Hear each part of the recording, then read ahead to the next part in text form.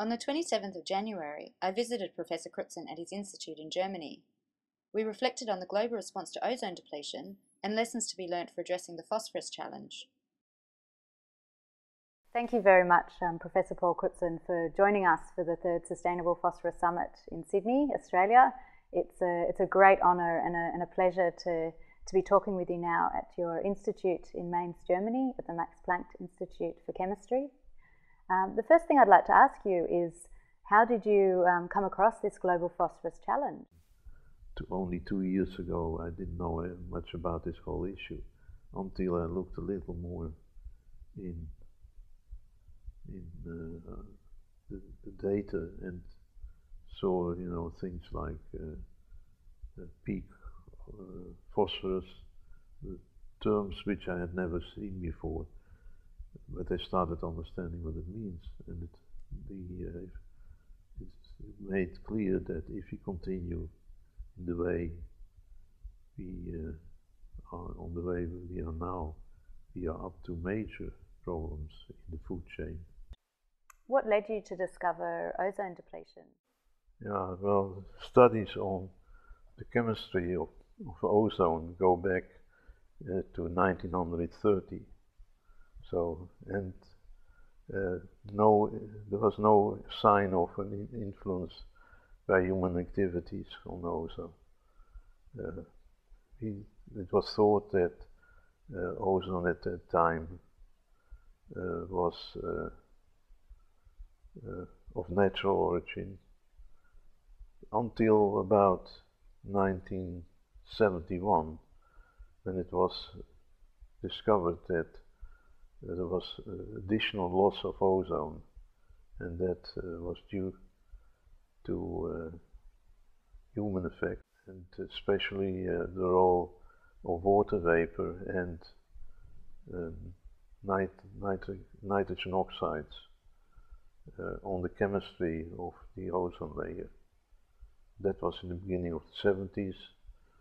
Later it became known that very aggressive compounds, the so-called chlorofluorocarbon compounds, that their oxidation in the stratosphere gives rise to chlorine atoms and bromine atoms, and those are really very aggressive against ozone in the stratosphere. That led then to increased studies of ozone under the influence of chlorine and NOx compounds, and the discovery that mankind was responsible for very strong ozone loss. In fact, the greatest ozone loss occurring over Antarctica over springtime. That was a big surprise. Nobody had counted on that.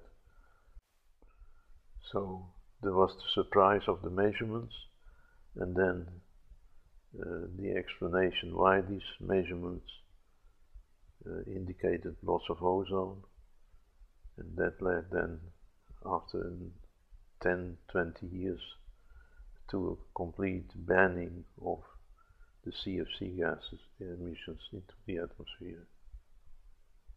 What strategies would you propose to make the scientific knowledge on phosphorus more influential on policies? Well, to do good science is number one. Both industry and politicians gave very little attention to this new discovery, but good measurements and a good theory to explain the ozone loss convinced then at the end politicians and the industry to admit that the CFC gases was indeed causing ozone loss, and action was taken. But it took about 20 years from the discovery to the actual action. Should we also expect to wait 20 years before politicians make the necessary changes, or is there anything we can do you think, to speed up that process? Well, in the first place, we should do research. But before we do research, there is already one thing we can do, and that is to reduce the use of phosphorus, recycling, very important. You can do that without any knowledge of, or detailed knowledge of the role of phosphorus in the agriculture food chain. You can do it now already. We do not always have to wait until we know all the scientific facts. In your view, how important is the phosphorus challenge compared to other global environmental challenges that we're facing now or in the past? Well, I don't think we should play one issue against another issue. They are interconnected through the action of human beings. But I would like to mention that phosphorus is probably the most dangerous of the various impacts on our environment and also agriculture. With reduced availability of phosphorus, we can simply not produce enough. What do you think needs to happen now? Do you think we still need further credible research on the phosphorus challenge, or do we need to engage policymakers and industry to start creating changes towards a sustainable phosphorus future? Interdisciplinary research should be emphasized to get more and more scientists involved, and so they bring the message forward with the help of journalists and so on. Is there any advice you'd like to give to the delegates of the third Sustainable Phosphorus Summit? Yes, propagate the knowledge, improve the knowledge, and get in touch with politicians, which is starting to happen, but certainly not efficiently enough.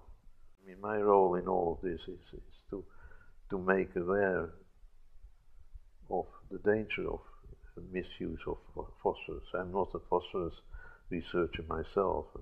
I think that's fantastic. It's, as I said before, it's a real honour and a pleasure to be talking to you about what we phosphorus researchers and scientists and policymakers can learn from your experience with ozone depletion, and seeing that issue being put on the international agenda and action being taken towards that. So it's wonderful. Thank you very much. Thank you.